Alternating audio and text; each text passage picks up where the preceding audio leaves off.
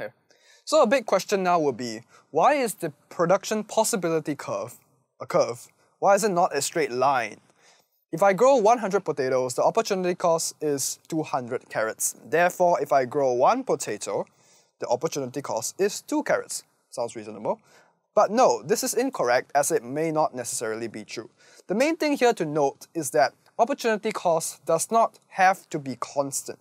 In this case, the curve is convex or outward bowing, and it indicates increasing opportunity cost.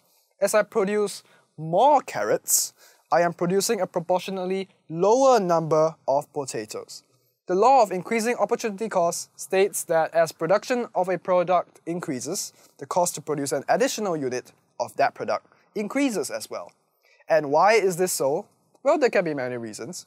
Consider money as a resource. When I grow 1 carrot, I have to buy carrot fertilizer.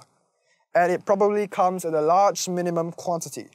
As a result, I am unable to grow as many potatoes as I should be able to. In short, because your resources are, in a way, specialized at producing potatoes, producing carrots is proportionally more costly.